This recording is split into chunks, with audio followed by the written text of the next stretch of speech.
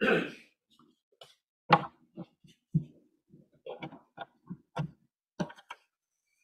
morning, everybody. Thank you for inviting me. It's a pleasure to be here. So yes, my topic is Sarnia, a bird-friendly city. Are we? Could we be? Can we get that designation? That's really what we're in the midst of working on. And I'm going to tell you a little bit more about that. I think we wanted to just move the screen out a little bit, right? So that you just move the screen out a little bit so that people here can see better. Yeah. So I'm also going to mix in a little bit of my own bird watching, or in the vernacular, birder philosophy and experience. I'm not traveling all over the world birding like many people do, but I enjoy it. So anybody know what that guy is? Pardon me? Is it a red-bellied? You get the marks today. Great. This is not a test. It's just for public interest if you don't know the answer. We got that in our backyard. We live out on the west side of Mike Weir Park towards Brights Grove. So most of these pictures are taken from there.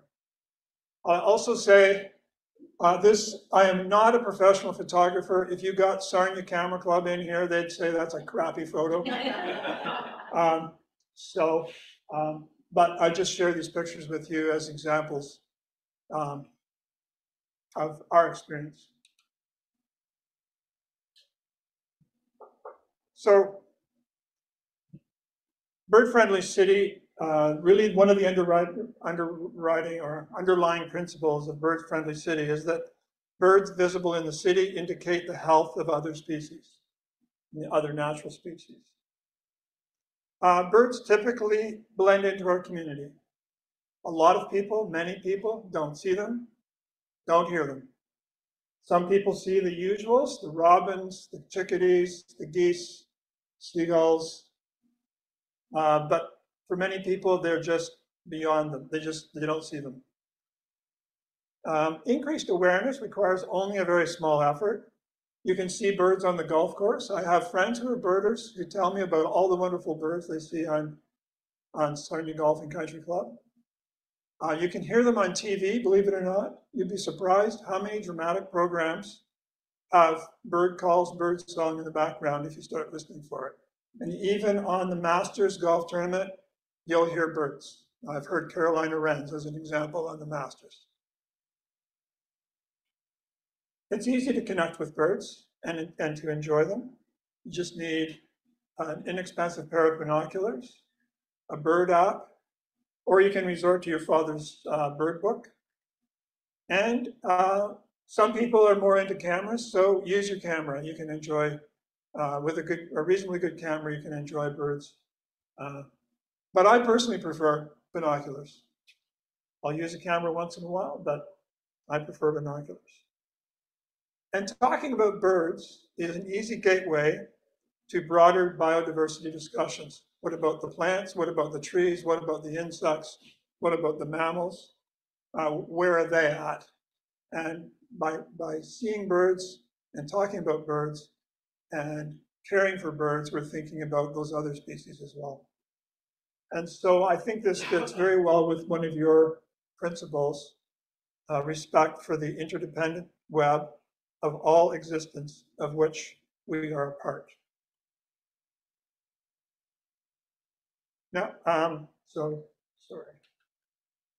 Now this guy, any thoughts? Woodcock? American woodcock, yes. So when we see a bird in our backyard, it usually results in a mad scramble to get the camera, the binoculars, and the tripod set up just inside the back door of the hallway there, and then waiting around for a couple of hours until you see it again and get a picture. This is the best I've ever seen a woodcock. Usually you see a woodcock, he's flying away from you in a scramble from under the underbrush, and then he goes down and you never see him again. That was fun.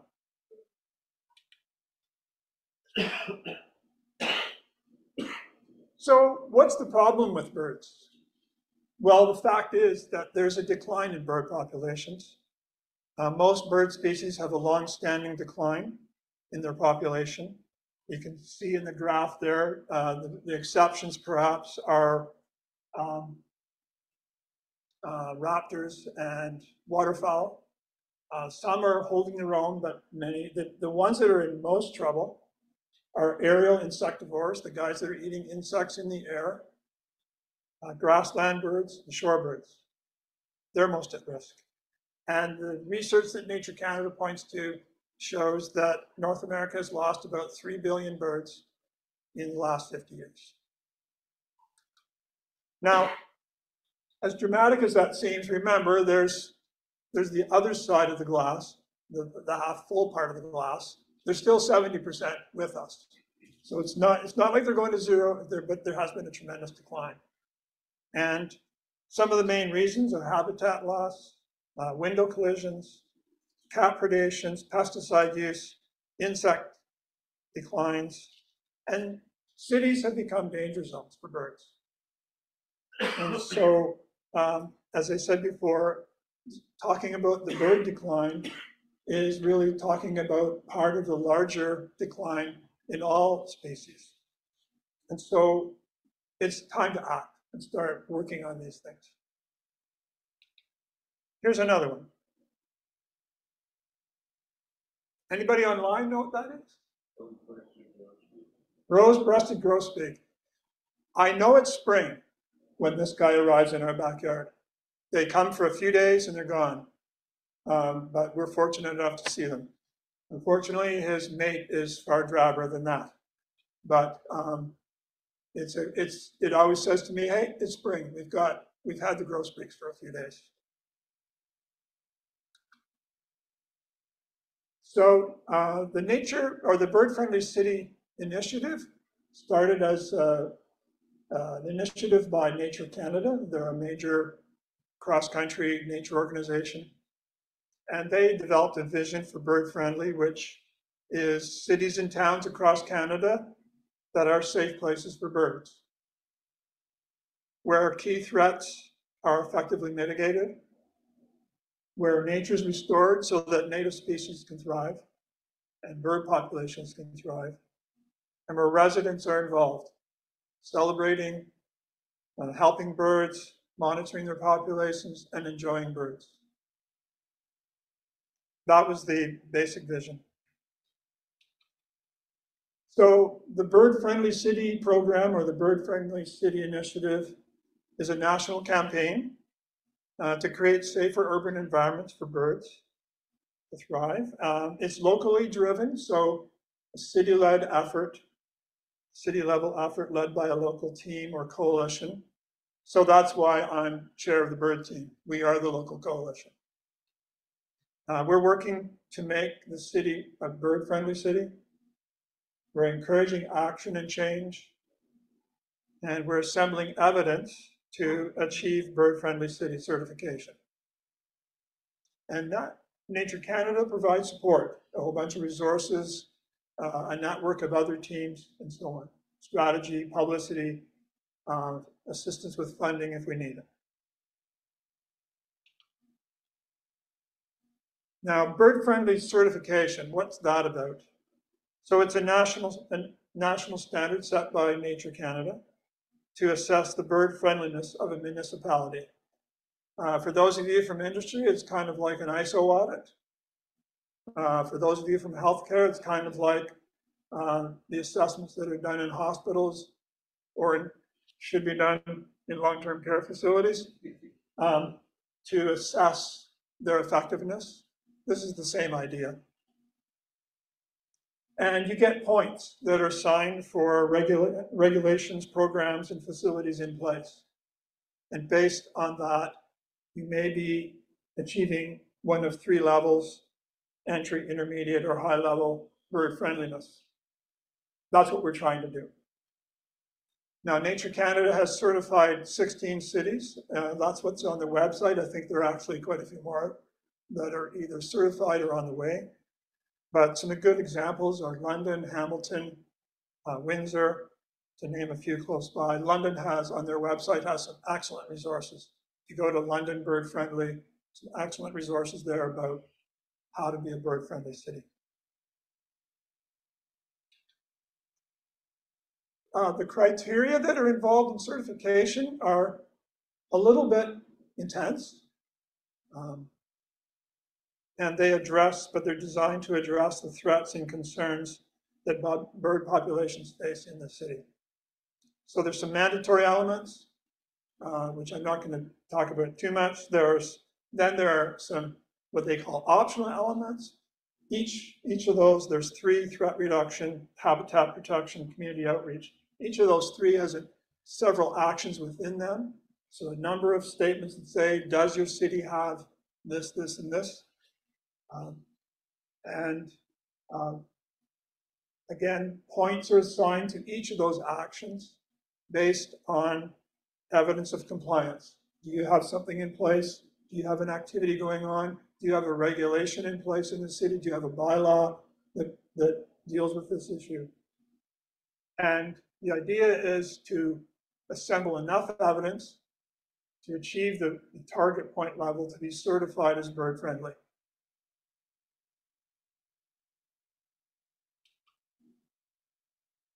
And you might ask, why would we do that? What's the benefit? Well, it's a badge of honor. It's a source of community pride. It shows that we're working to make this place a better place. It's an opportunity for local organizations to collaborate with the city, both the council and the staff, on issues and to create good solutions to those issues. And we also, by being certified and participating in the program, we have access to a network of other bird teams and their resources. London, for instance, just told me a couple of weeks ago, all of our materials are open source. Grab whatever you need, whatever helps you. It's a great resource. We don't have to make stuff up from scratch when somebody's already done it. And there should be financial benefits. There should be health benefits.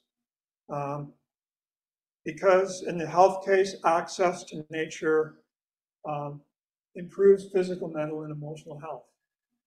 And as I summarize it in the bottom, birds visible in the city indicate the health of other natural species. That's the ultimate benefit that we get from having a bird-friendly city. Here's another one.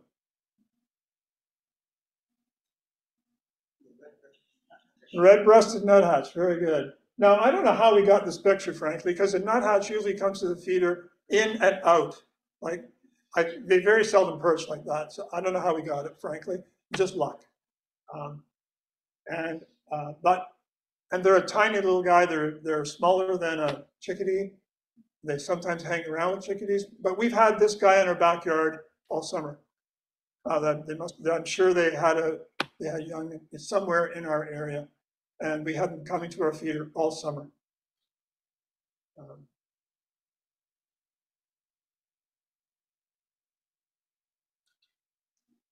So bird friendly in Sarnia, let's talk about that a little bit more. So bird friendly initiative was endorsed by Lambton Wildlife in 2021.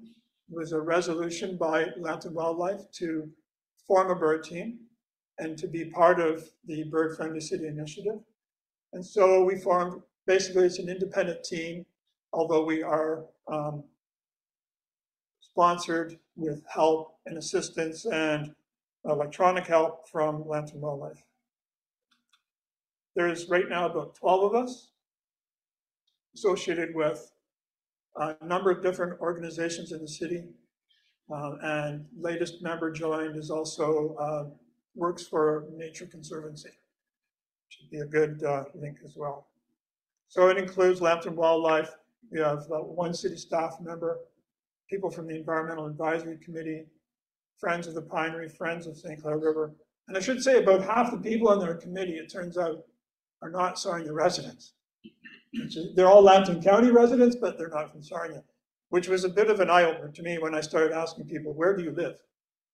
And it's been a struggle, frankly, through COVID you know, we started this in August of 2021. We have met totally online. So it's a struggle to do that and develop relationships and figure out who's doing what in that environment. But so we're moving slowly. We did receive initial endorsement from the mayor and council. We've received endorsement from the Onondaga Environmental Committee. We've been initiating work with partner groups on key issues. We have a logo. You can see the logo in the top right there.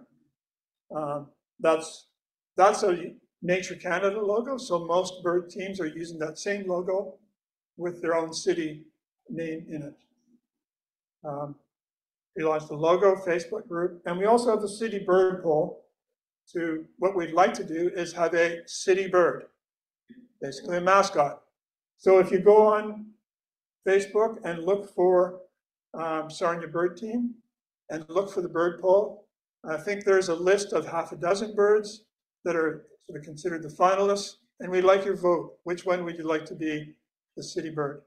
So I'd encourage you to go look for that. We sponsored activities at the World Migratory Bird Day in May. World Migratory Bird Day is an international event. It's held usually the second Saturday of May to celebrate migratory season.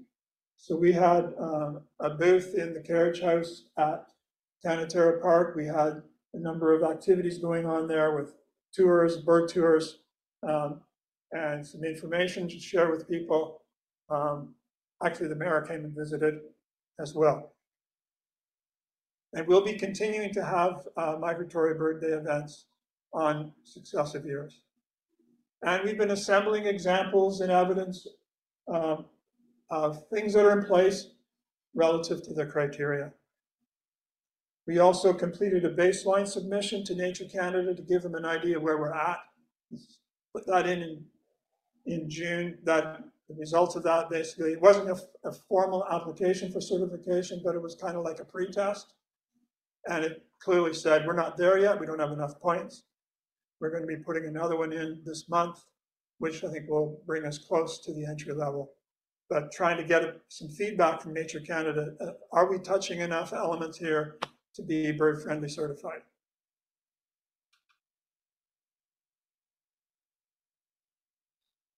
And so our ongoing focus is to increase our partner group participation and action focus. One of the things I've done as the chairperson is gone through the criteria, said, what are the major tasks we need to do? So for instance, we would like to have a focus on preventing window collisions in the city. What does that mean? So I don't really care if it's a member of the team or a partner group, like Friends of Canatera or some other nature group or some other person who's interested in getting involved, to lead that activity on behalf of the bird team. That's the kind of thing we need to do. We will also have an initiative starting about roaming cats. Roaming cats are a major issue in cities. And we have a bylaw that says you shouldn't allow your cat to roam, but that's about all we have. And cats roam, and they are a major problem, or a significant problem. So we would like to have an initiative around that, and I've been identifying tasks for members of the team or other members of the community to work on. We're also enlisting the city support. We have a contact inside the city staff to identify specific policies and bylaws that need to be improved. So we're starting to have that discussion with the city now. And a big part of the criteria is around community awareness and outreach. So education of children, education of adults, having bird awareness in parks and facilities to enjoy birds in parks, those kind of things. So we are working on and plan to do more work around that. And our initial goal is to get entry-level certification. And as I say, it's a case of identifying what evidence and actions we need to take to close the gaps and get some points in those areas. And then seek formal certification. So how you can help, how you can get involved, how you can do things that are bird friendly, even if you don't want to be part of the team. I know people don't want to go to meetings, right? I know that. I understand that. I appreciate that. Some people just say, I'm not going to be on another committee for whatever reason, and I appreciate that and respect that. You can consider installing window film that will prevent bird collisions. If you look up Flap Canada or Feather Friendly, Feather Friendly offers do-it-yourself kits for putting dots on your window to prevent bird collisions. If you want to see an example of that, slip down to 40 Fuel at the south end of Indian Road and look at the glass building there that has bird-friendly film on it. That's impressive. They have big, high windows, 2 stories of windows, and they have the bird-friendly materials on it. It's very impressive. Reduce light pollution, especially in the spring and fall migration seasons. Frankly, it's starting to bother me lately. It's my own personal opinion. We're probably not going to be able to do anything about it. But drive around some of the new developments lately in the evening and look at the light.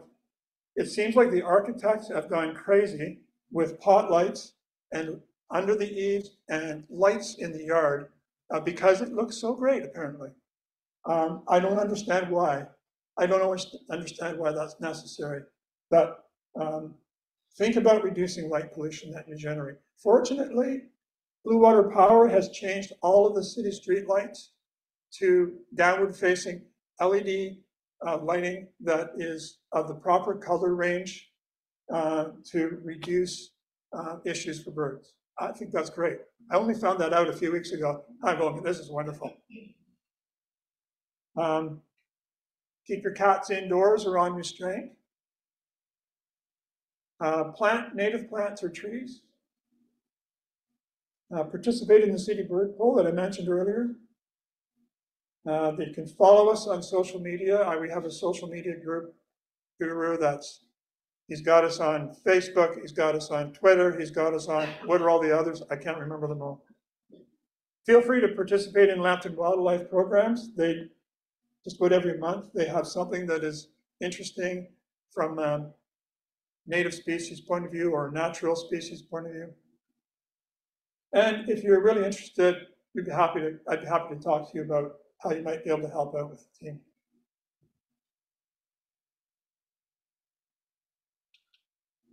Did you know being surrounded by birds can make you happier? Literally, as I was preparing this presentation, my wife came across a posting on Facebook attributed to the German Center for Integrative Biodiversity Research, and this was the quote. And then there was another quote, which I didn't write down for this presentation, but it was along the lines of, if you can add 10 new species to your list, it's the equivalent to a significant salary increase.